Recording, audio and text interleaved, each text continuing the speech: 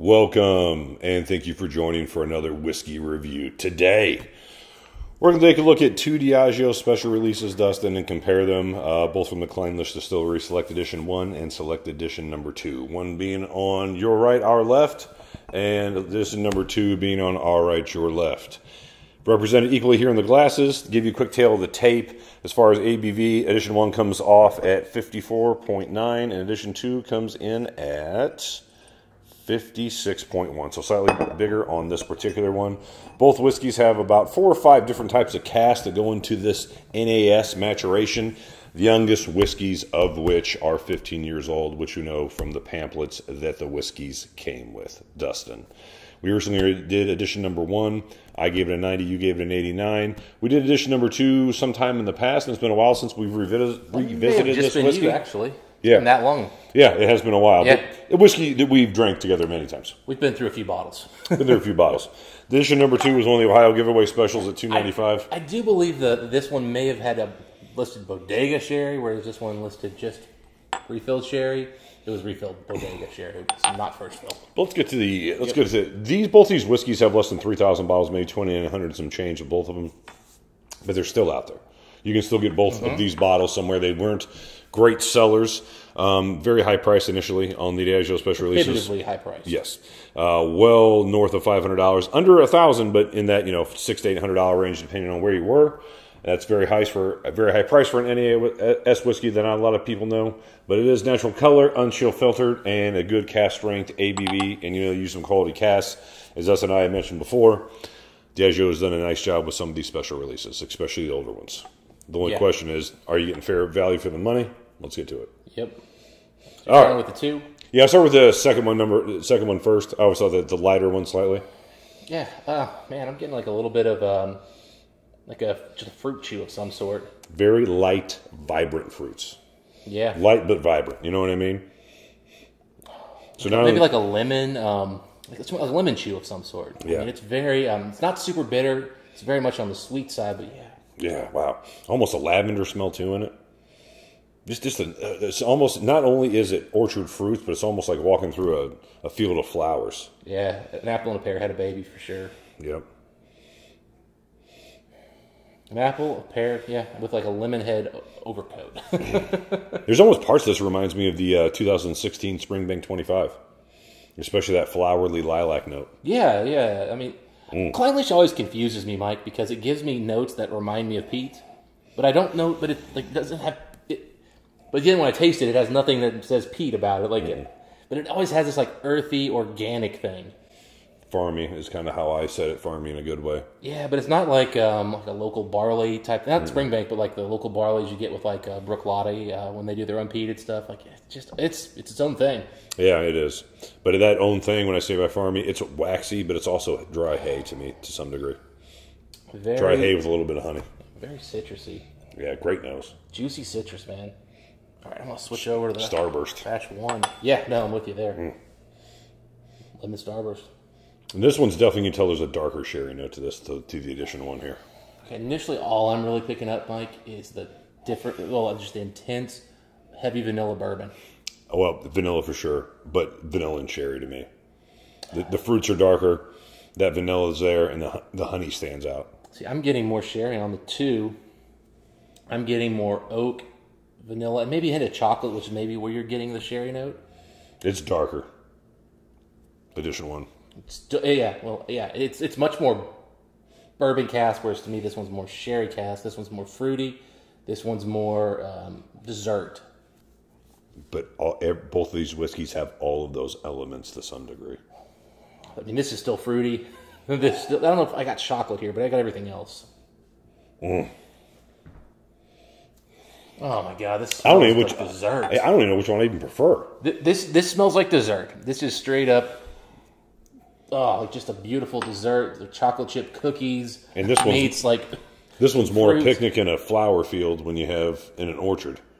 And the sun's out and there's citrus and flowers all out here. Yeah, I'm continuing to get more sherry on this one, which is really kind of making me lean that direction. And it's a really nice. I'll say this. This one has a more unique nose. And when I get flowers and lilacs and you know, and some older whiskeys and things like that, it's such a rare note. And again, every time I experience that, it's always this or Springbank 25 2016, which was my favorite. It's not cheap bottles. Yeah, not cheap bottles. Exactly. I said that long-winded. That Starburst, though, that you nailed it. It's a lemon Starburst. That's exactly. I was saying, you know, fruit chew. No, it's lemon Starburst. No, Starburst just is more explosive of a whatever flavor it is. You know what I mean? It's just sharp. It's got other stuff in there too. No, but it's got that sugary, like lingering. That's what covers it. Yeah. Whereas again, this one, and it's dense like that. You know, because the waxy Clynelish note, it's chewy like that. You know, what's funny is, Mike, I mean, I'm giving totally different notes on this whiskey from when we reviewed it because in comparison, it comes up so starkly chocolatey and oaky with like huge vanilla. Yeah. Whereas, and like the fruits are there, but they're hidden. I tell you what, both are good noses. Oh yeah. I mean, I would probably say this is a 89 or a 90, but this is like a 91 on the nose. Well, you know, the funny thing was I was sitting there going, man, this is 90 all day on the nose. I gave it an 89 from the palate and the finish. Oh, yeah, when we reviewed it? Yeah. For me, the nose was 90 all day. It's gone down, which just tells you we prefer this nose. Maybe this is a 92 on the nose because I felt good about my 90. I felt really good about in my head that this was a 90. I didn't say it in the video, but I was in my head.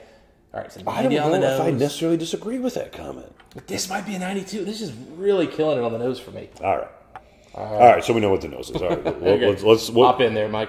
I'll do it. Yeah, you doing 2 first? All right. Mm-hmm. So my final thoughts on edition number 2. Again, beautiful whiskey. Just, man. But again, on the nose, I prefer the number 2. Just an incredible whiskey. What do you pick up? Oh, so I asked somebody once why they liked a certain bourbon. And because it was one of those that I just didn't really enjoy. And his response was because it gives me all the feels. He goes, it does everything in my mouth. My whole tongue gets lit up. I get flavors everywhere. And that expresses why I like this whiskey right off the bat. It's not the fact that it's got incredible spice. It's got beautiful fruitiness. I got some really nice sherry notes. Lemon. With some really good lemon, fruity spice. But it's the fact that I get the spice. I get the citrus. I get the chocolate. I get the vanilla. I get the oak. And it transitions, but it also just my whole mouth is just lit up. Every part of my tongue is experiencing something different. And that makes this incredible experience. Everything you said is correct. When we reviewed number 2, we said a couple things were out of balance. Everything is in perfect balance here. And in the end, it brings it together and it's like a lemon meringue pie. Where it's just sugary, a little bit of a pastry note, and that lemon, that sunshine stinging lemon. It's almost like it brightens up the room. That lemon is just such a perfect citrus that is intermingled with this light vanilla note that just makes that citrus dance, and it takes the sting out of the citrus, and it makes it just, what is left is pure sunshine. The experience on the mouth here, too, is balanced. From start to finish, it's just bold everywhere, and it's just waves of different flavors. It's super spicy. It's also got a good citrus bite, but it's also got a big vanilla. It's got some chocolate. And so, like, those things that could come off off-putting, like, oh, it's too citrus. It's too bitter. It's too spicy.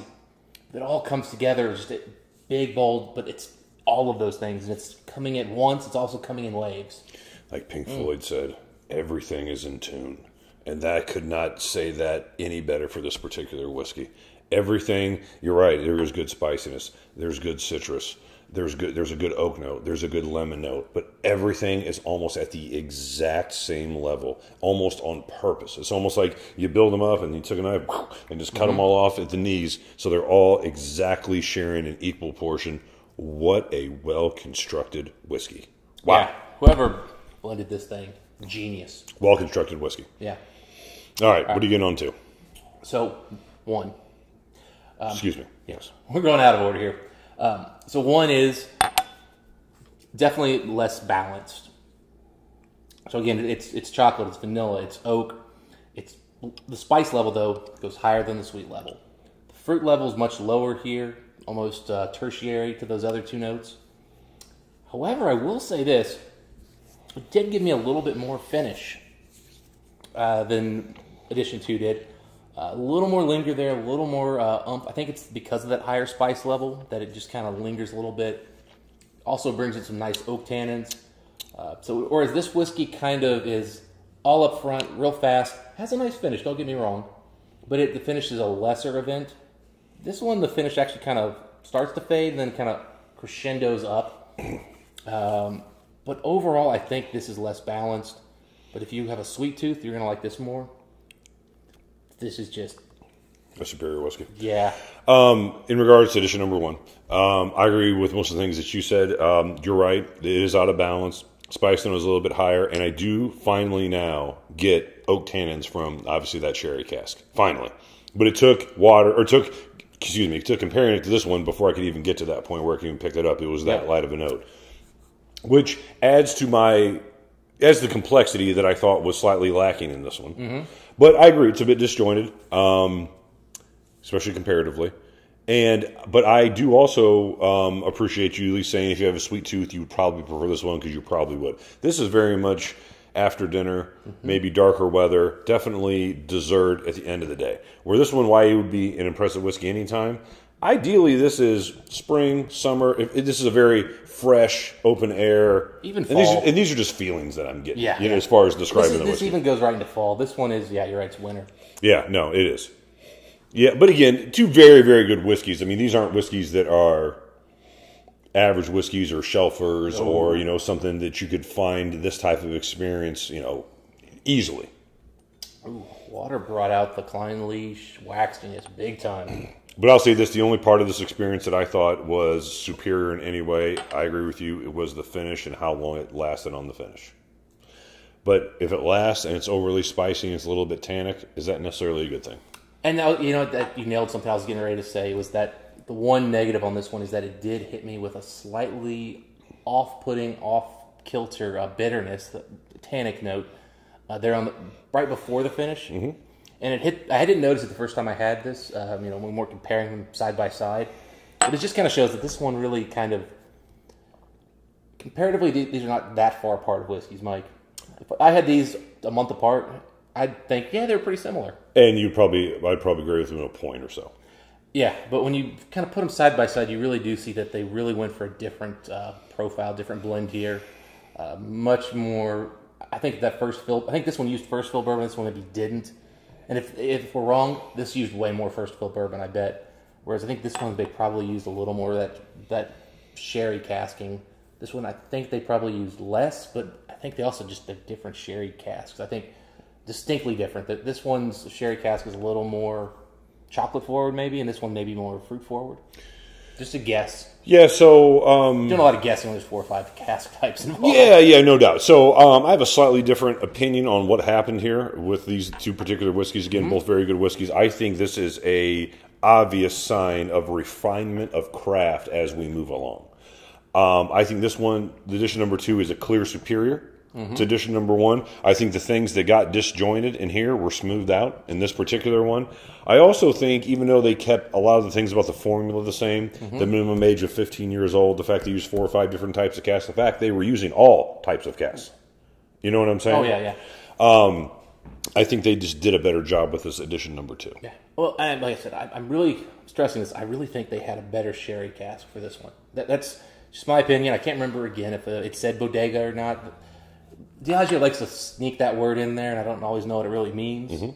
But I do know this: when they say it, I tend to think the sherry cask is better. Agreed. And I've had ones where I thought something was special there, and then I'll later on read it. So it's not like something I read bodega and then I get it. It's usually like I'll get something, I'm like, there's something special. And then when you read bodega, it's like, oh, I bet that's what it was. Yeah, but I'm not sure if that just means I like the bodega that Diageo sources from. That could be it too. Yeah, like it may just be purely a personal preference that it's not that it's better, it's just that it turns out I like it. Yeah, one final thought I want to say about these bottles is this. I do think this is refinement of craft and getting better at what you did. I will also say this. I think it's very easy to say, give people more sherry. Yeah. People like sherry. People like sweet. Give them more sherry. Give them more sherry. And you said this is more dessert. That's more dessert because the sherry influence in this is heavier as far as tannic notes of sherry that most people will think of when they think of dessert sherries.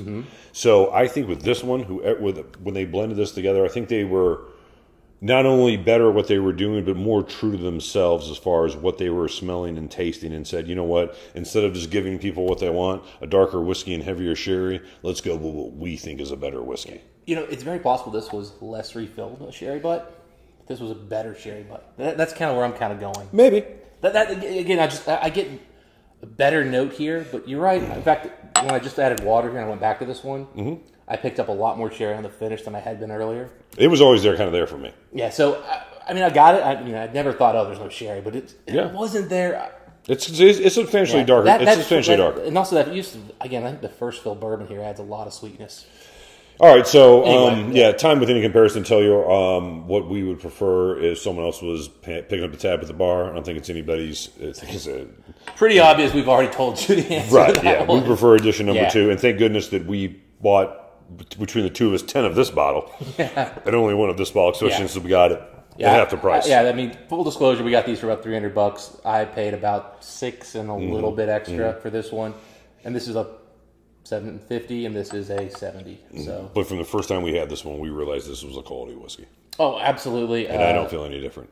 If I had to put a number on this, I recently put a number of 90 on this. I think this is an 89 to a 90 on a given day. I think this whiskey is a solid 91 at all times. I could convince myself this is a 92, but I'm going to say this is a 91. I'm going to say this is a 90, but it feels bigger than 1 point. Thoughts? Yeah, I'm probably 90 on here, because I think 91 we're getting into Lafroig 25, which I think there's just more going on there. More layers, more depth, but man, it's not far off. Lilies and lilacs, man. Man, that actually might even be a fun comparison. I know they're completely different whiskeys, but you know what? They both have that like fruity elements. Throw it out there. They even give me some hints.